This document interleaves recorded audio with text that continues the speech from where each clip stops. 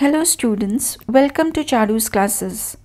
Today we are going to start with real numbers, class 10, exercise 1.1, question 1. Use Euclid's division algorithm to find the HCF of 135 and 225. इसे करने के लिए हम division algorithm का use करेंगे. So what we are going to do is, in two numbers में से हम बड़े number को छोटे number से divide करेंगे. According to Euclid's division lemma, a number a can be written as b cube plus r, where a is the dividend, b is the divisor, so a dividend can be written as divisor into quotient plus remainder. तो यहाँ हम divide करेंगे 225 को 135 से. So 135 ones are 135 and the remainder is coming as 90.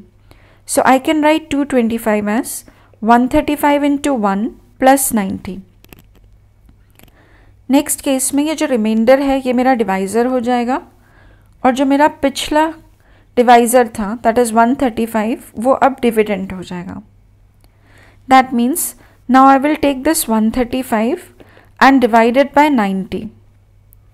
So let's do that. 90 ones are 90 and we are getting 45 as the remainder this time. Now this 45 will be divided by 90 and we know 45 twos are 90. Now we have reached the remainder 0. 135 को लिख सकते हैं 90 into 1 plus 45 and 90 can be written as 45 into 2 plus 0. We have to find this till we reach the remainder 0. तो अब हमारा remainder 0 आ चुका है. तो जब हमारा remainder 0 आ जाता है, at that time whatever is the divisor that is our HCF. So in this case the HCF of 135 and 225 is 45. Second part, 196 and 38,220. तो यहाँ बिगर नंबर है 38,220, उसे हमें 196 से डिवाइड करके देखना है. So let's start with our division. 196 twos are 382 से ज़्यादा है, so let's do ones are. इसको subtract करते हैं. Okay, so we are getting 1862. Now 196 into 10 1960 होगा, तो हम एक बार इसको 9 से मल्टीप्लाई करके देख लेते हैं.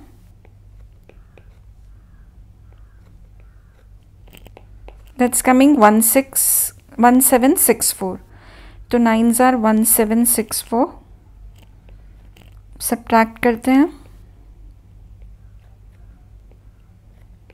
This is coming as 980.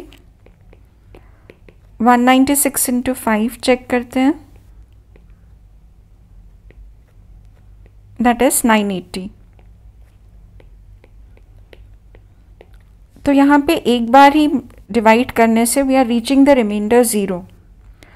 38220 can be written as 196 into 195 plus 0. So definitely जो लास्ट डिवाइज़र था वो 196 ही था, तो इस केस में the HCF is 196. Part 3, 867 and 255. So let's divide. यहाँ पे बड़ा नंबर है 867, इसे हमें 255 से डिवाइड करके देखना है. 255 into 2 that is 510 into 3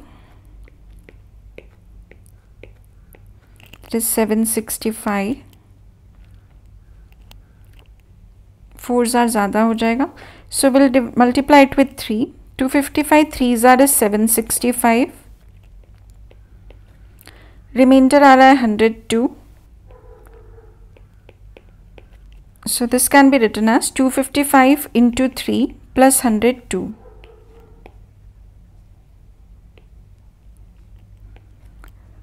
अब हम 255 को डिवाइड करेंगे 102 से. So 102 into 2 is 204. Subtract करेंगे तो we are getting 51. So we can write 255 as 102 into 2 plus 51. अब हम 102 को 51 से डिवाइड करेंगे. So 51 2s are 102. We reach the remainder 0. 102 can be written as 51 into 2 plus 0. तो यहाँ जो लास्ट डिवाइज़र है that is 51. Therefore the answer is HCF of this numbers is 51.